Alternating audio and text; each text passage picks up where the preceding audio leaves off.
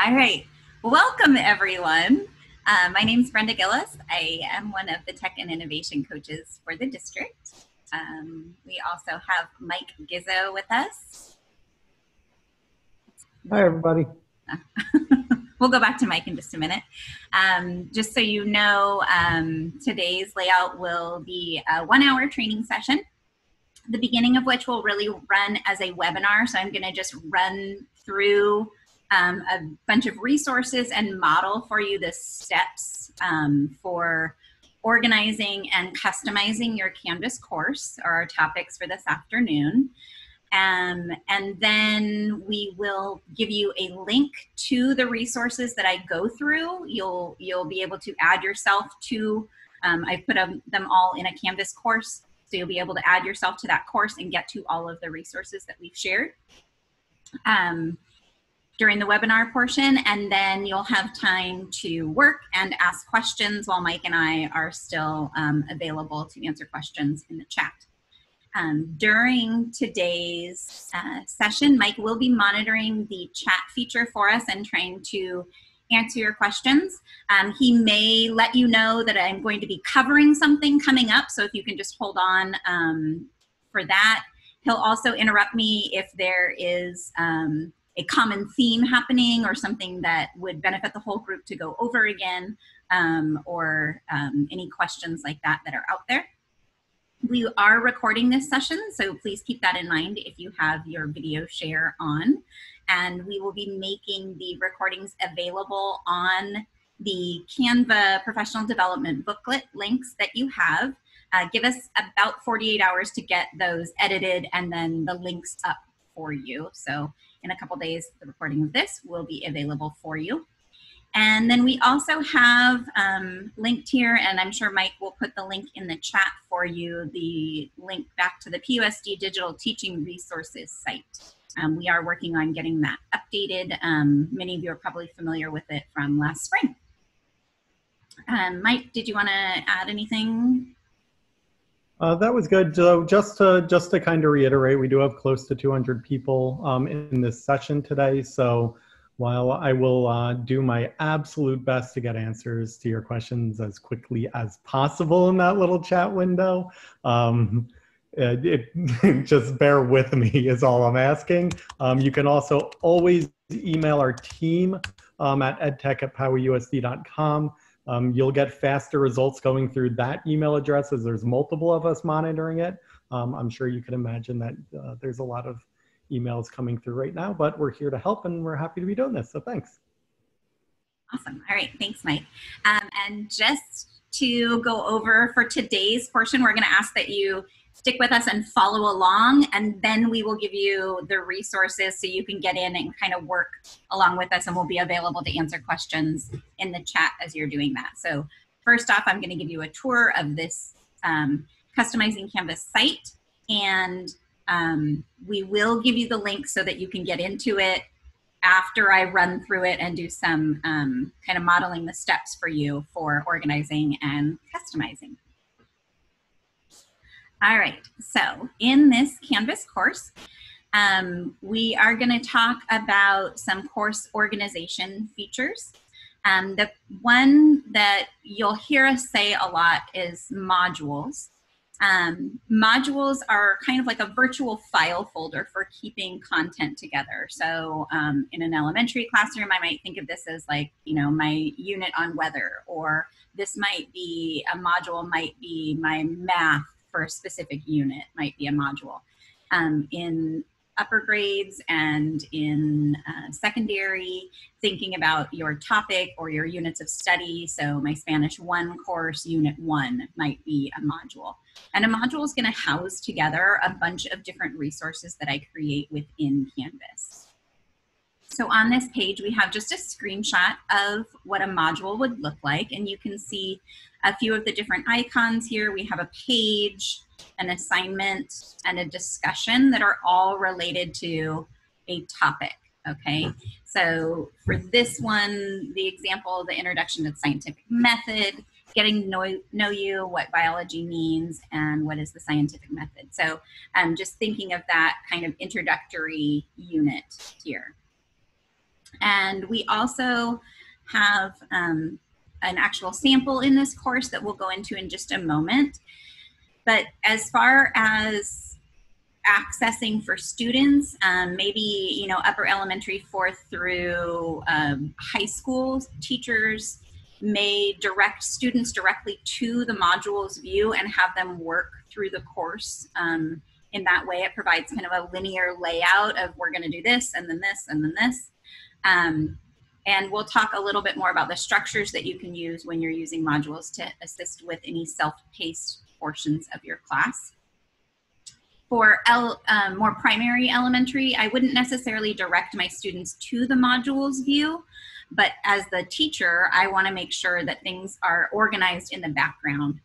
So if I want to be able to share a specific unit or module with other teachers, or I want to be able to transfer it to another course that I'm going to be teaching, modules just kind of keeps everything nice and organized in there. And if you didn't start with modules, that's okay. If you just have pages, you can always move your pages, assignments, quizzes, discussions into a modules format for that, to help with that organization.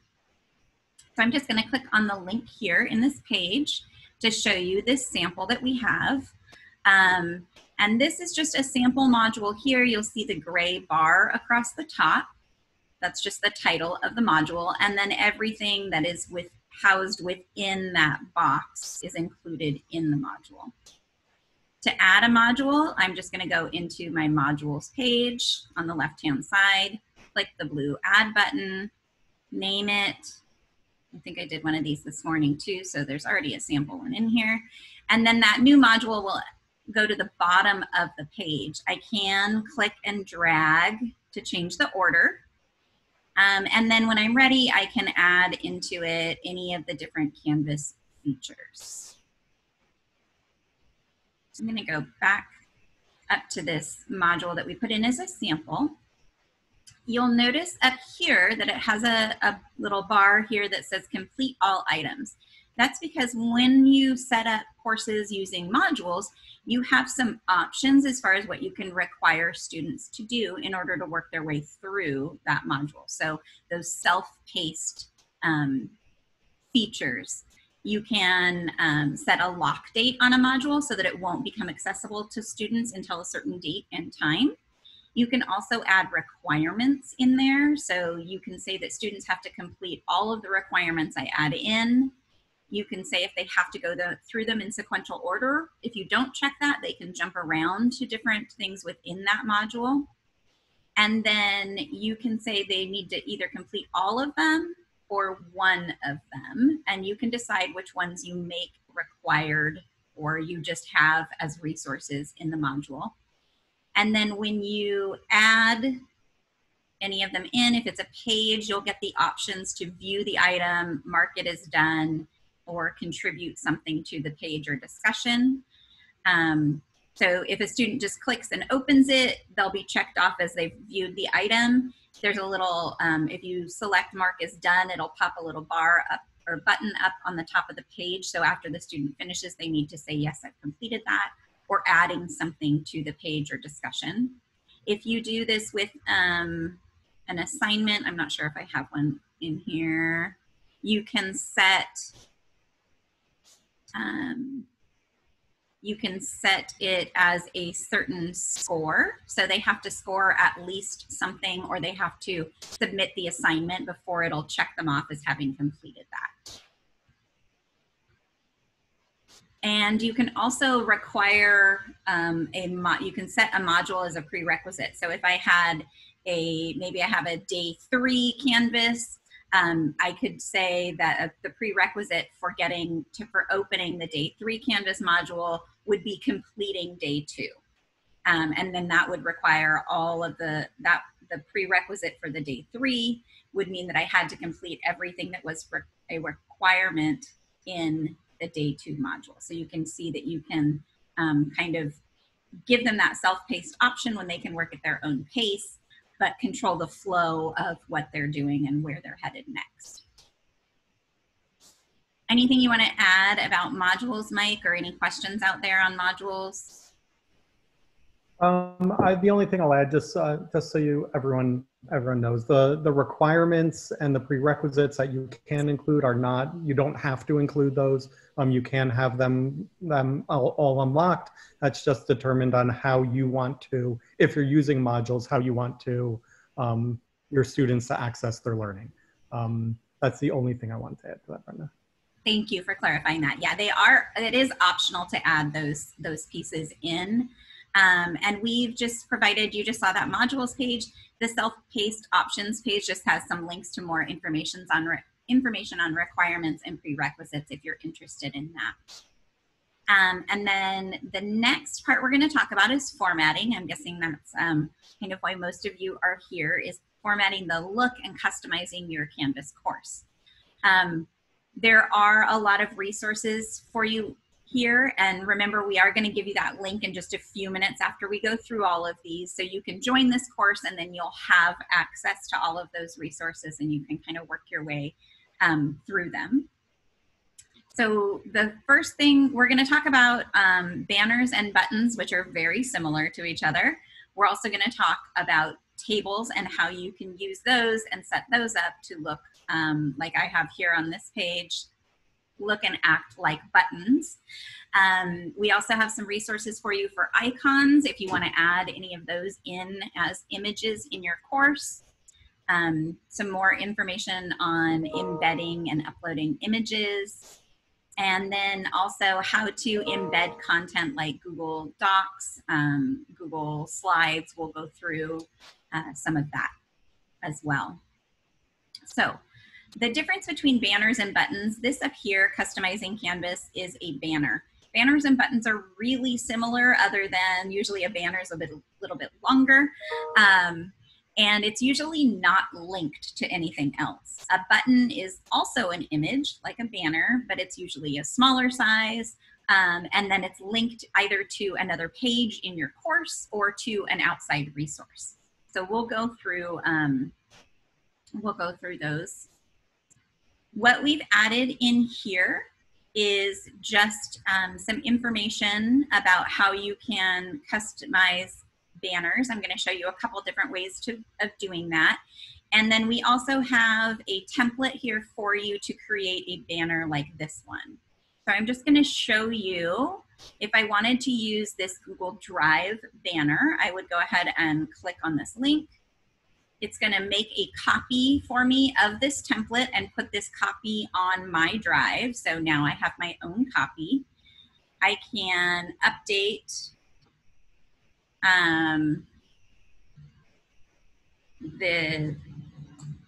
think this is what I did earlier as well. I can update the text in here, and then you'll also see that we have the directions in the notes in this slide deck. So you can add the text, you can change the font, you can change the background color, you could add in an image in there if you wanted to, and then when you're happy with what you have, you're going to go to File, Download, and you're going to select PNG image.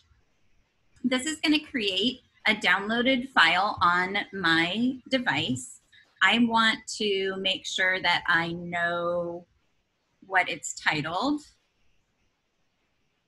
I'm going to call it Canvas Banner 2, and I'm going to put a 0 in front of it so it pops up quickly. I'm also going to pay attention to what file this is going into. So I have created in my downloads folder an images file where I can keep all of the images that I download.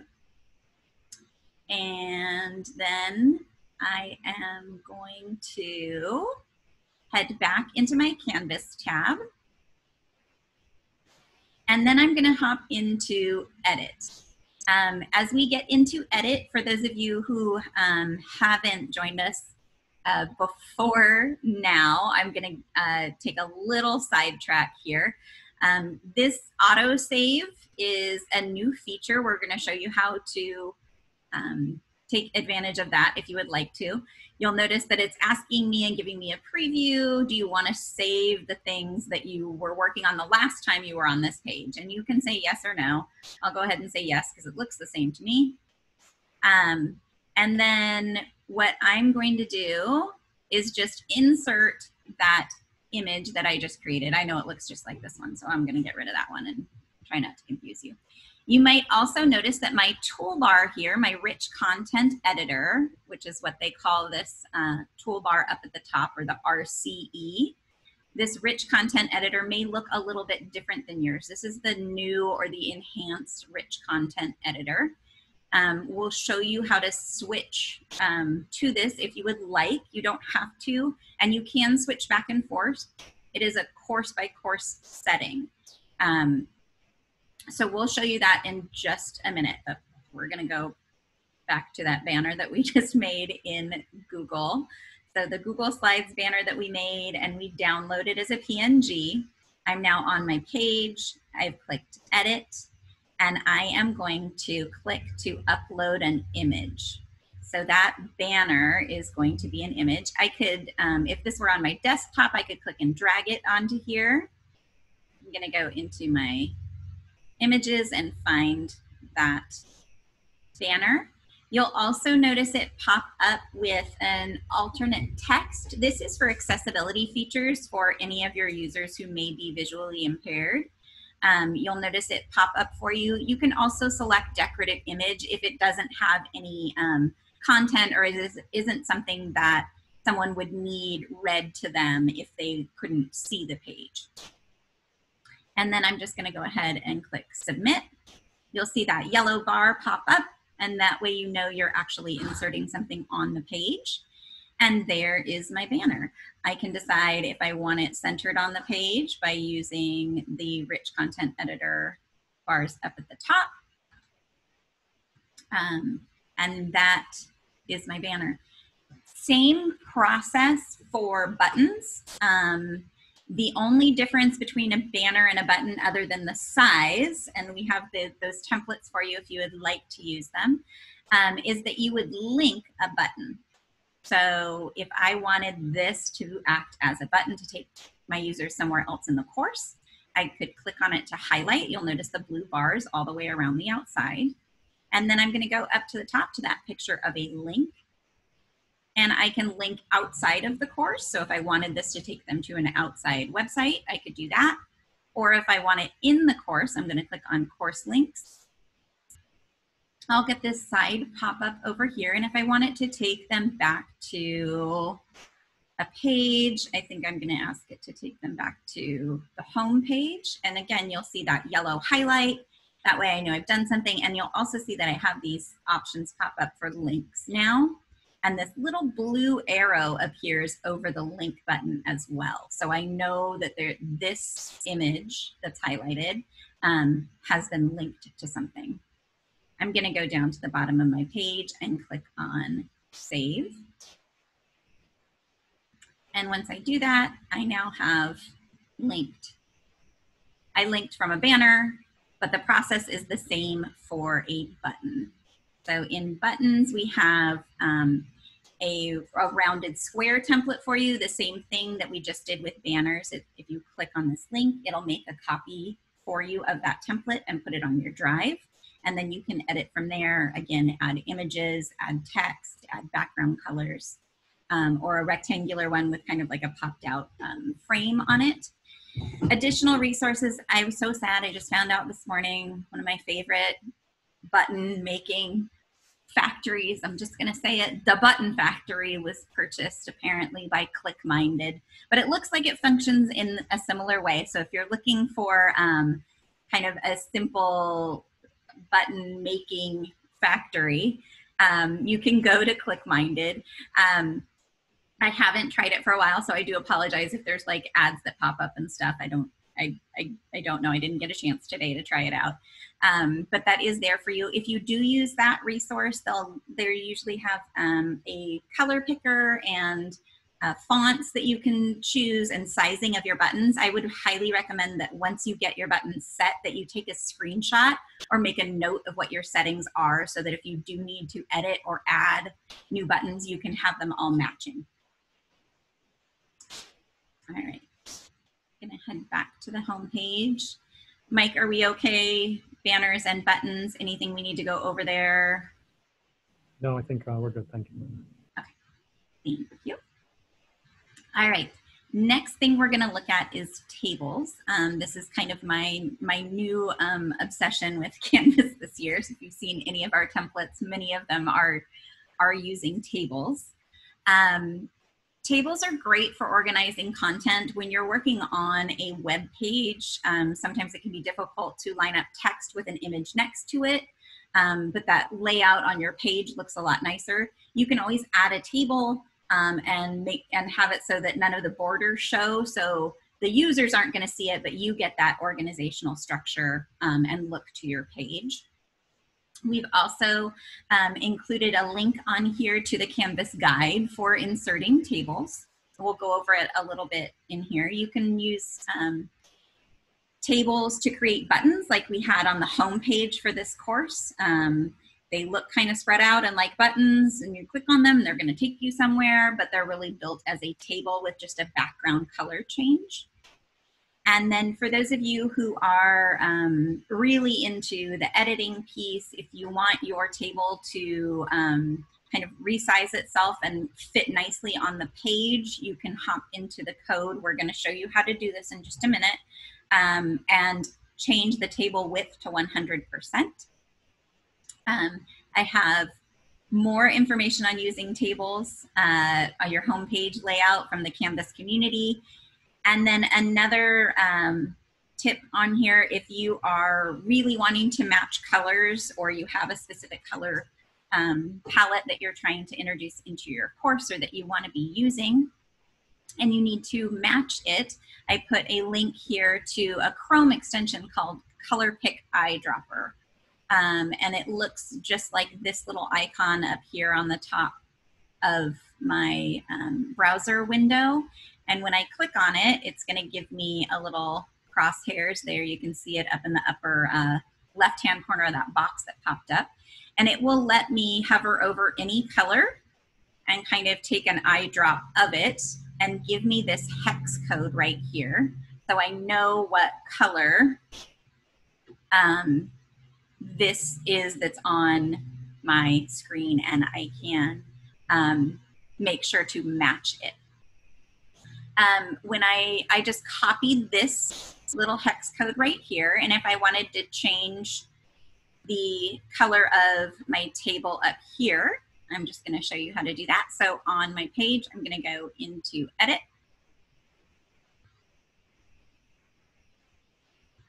And again, I'm getting that auto save feature there. I'm going to go ahead and go into Edit, and let's say I want to change the colors in this background here. I'm going to go up into my Rich Content Editor, and I'm going to go to Row Properties. So this entire top row here, Row Properties. I'm going to go to the Advanced tab. And then I'm just going to change that hex code. So I just pasted in the hex code here for the background color, and then I'm going to go ahead and click on Save, and you'll see that change right there in my table. And because I'm using that code, it's going to be the exact same color as I have lower down on the page. So I can really coordinate things on my page. Okay, so building a table. I am going to insert a table on this page, and then we'll come back to this HTML code stuff. I guess I'll do it right up here at the top. Okay, this one right here is just a one-cell table, which is another great way to do a banner across the top of your page, or if you need some page breaks in there and you want to add a little bit of color, a one-cell table works great. So that's just clicking on the table icon. Looks very similar in the classic Rich Content Editor. And I can just click on it to add one cell if I wanted to, and that'll go all the way across my page. You can see that one just popped up. And then you get this little embedded menu. So it's kind of a truncated table menu here, where I can get to certain features. I can add or delete rows and columns. Or I can get into table properties. But if I want to get just into a specific cell property, let's say I want to change the background color in this cell over here. I don't think there's enough contrast. So I'm going to highlight a single cell, and then over in the full table menu, I'm going to go to Cell and Cell Properties, and then Advanced again, and this is where I get that background color. If I click on the checkerboard, it's going to give me a palette. I also have this palette if I want to do my own color choosing in there, or you can always paste in that hex code. I'm just going to switch this to a nice light gray and save. And you can see that I can customize the background for individual cells within a table. This table up here, that's just one cell, I can go ahead and go into table properties and add in a color there in my background. I could change the font size and add in some text. You can also insert images into table cells. Okay, and then one other thing, or two more things I want to show you on tables.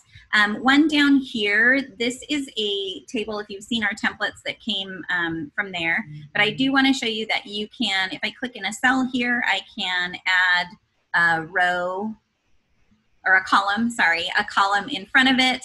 I can delete a column. I can add a row on before or after, wherever my cursor is in that table. And then if you are interested in a table like this, so this is just a table with its borders set to a very thick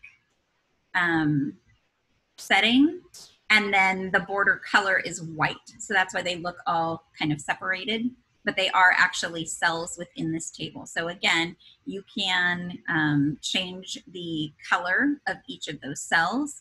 So if these pastels are not your color scheme, you can certainly go in and then go into a cell, the cell properties, advanced, and change that background color. Darker gray here. And you can do that for each one of those cells across the top. And then my recommendation would be, if you're changing the colors in here, that you just delete the rest of the rows in that table. And once you have your colors set to what you want, that you then add rows back in if you wanted additional rows. And you can see that this is resizing itself as we go. So depending on the text that you put in, how many rows and columns you have within that window, and I can stretch it out as well, it'll adjust itself. So if you're interested in this table, the easiest way to get it is going to be to copy this HTML code. I know it looks kind of scary, but you only have to go in there once and copy it, and then you can jump back out. So I'm going to highlight and copy this HTML code, and then I'm actually going to jump to a blank page for this next part. So I'm going to leave this page. I'm going to cancel my changes. All right. And then I'm actually going to go and just add a new page in here. And it's asking me if I want to add this on here. I'm going to say no, because I want you to see what it looks like when I do this. But that's pretty handy that it'll pull that over for you and kind of guess at what you're trying to do. Over here, I'm going to go into the HTML code. In the classic rich content editor, it actually says HTML in blue up at the top right-hand corner. On the new one, it's down here with these two coding symbols. Once I'm in the HTML editor, I'm going to just paste in the code that I copied. And then I'm going to go ahead and click Save.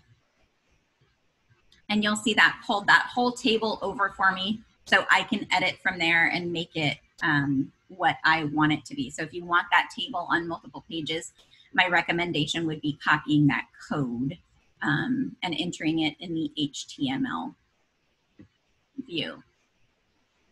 All right. Questions on tables, Mike?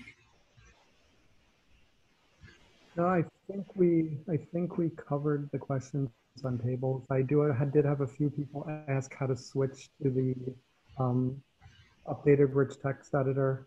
Okay. So if you could show them how to do that, I think absolutely. That would be. Should we do that now or after we do images and embedding? Why don't we do that now and then we'll come back to images and embedding. Okay. Sounds good. All right, so if you are interested in the new rich content editor, so that editing bar that you get anytime you click on the edit button on pages, assignments, all of the features in Canvas discussion boards, I'm gonna show you how to set that. So over on the left-hand side in my course, I'm gonna go to settings. And then across the top, I have different tabs. I wanna go all the way over to feature options. In feature options, I am looking for the RCE enhancements. So RCE enhancements, if you click on the little arrow next to these, it gives you a little bit more information. But if you don't know what RCE stands for, it stands for Rich Content Editor. And you can just switch that toggle to on. You can always go and switch it back if you decide you don't like the new toolbar, but it is there for you. When you switch that on, you also have the option of switching on the RCE auto save. And then one more thing you'll find in here, if you are interested, the text that is right here, so all of this text is the classic font in Canvas, and you now have the option of switching to the elementary theming, which is this font you see over here on my in-course menu. So a little more rounded look to it. If you switch on Canvas elementary theming, if you haven't already set your navigation in your course, it defaults to a little bit different navigation. So these blue links that you're seeing in my course over here, but you can always customize that afterwards. So what it's really doing is changing the font for you in Canvas. All right, I'm gonna head back to my home page. And you'll see on icons, I'm gonna skip over that because it's really just a link to resources for icons that you can use as images. And then for images, it's gonna be that same process that we used for the banners and the buttons, that you can just on your page embed an image. So we have some resources here that'll walk you through these steps. I'm gonna go ahead and go into edit. And if I want to embed an image on my page, I'm going to go right here, just like we did when we were uploading the banner.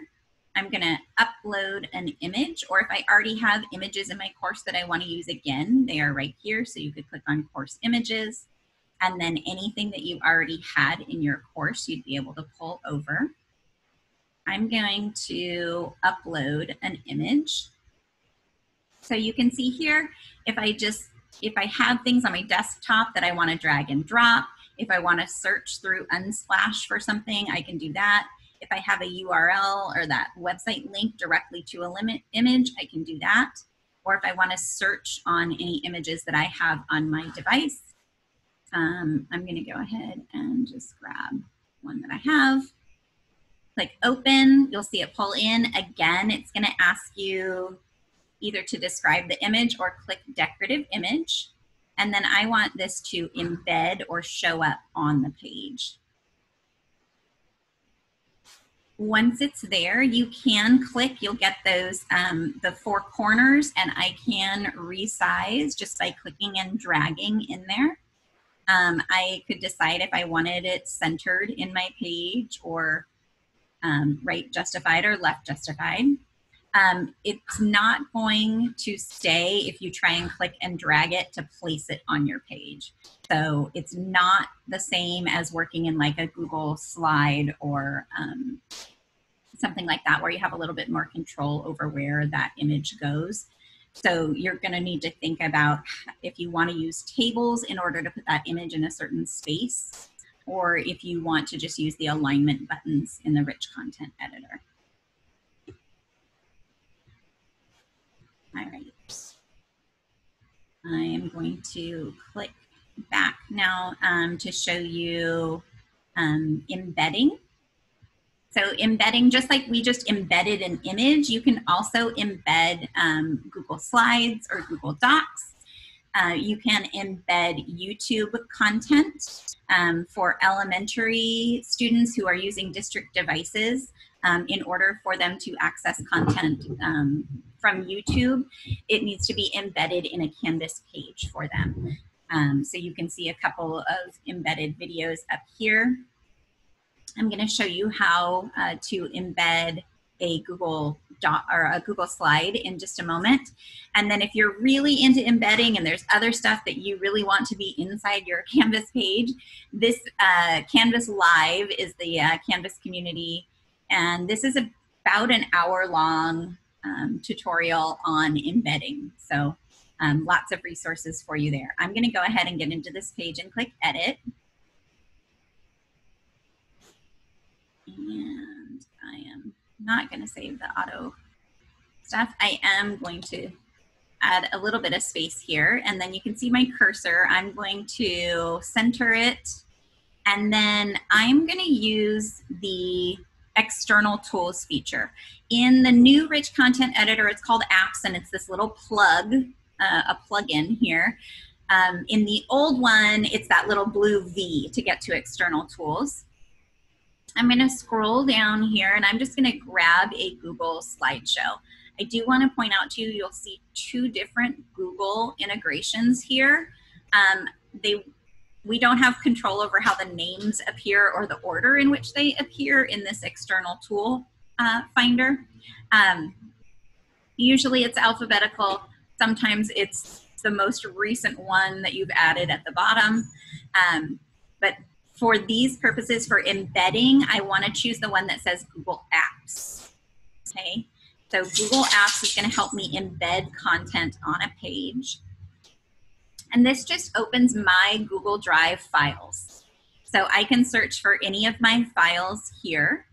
I know that I have a slideshow in here, so I'm going to go ahead and grab that. You'll see it just pops everything up. Once I select an item, then you'll see that I have the option to either embed or link. So a link is just going to give me a hyperlink.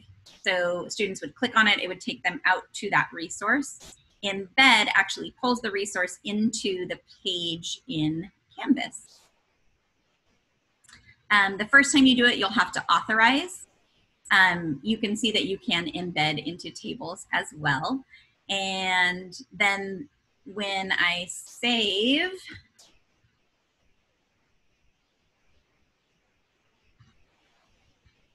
on here, my students are able to actually click through the slide deck. So if you wanted them to have access to a presentation, they can click through any presentations that you have in slides that you embed in your Canvas course.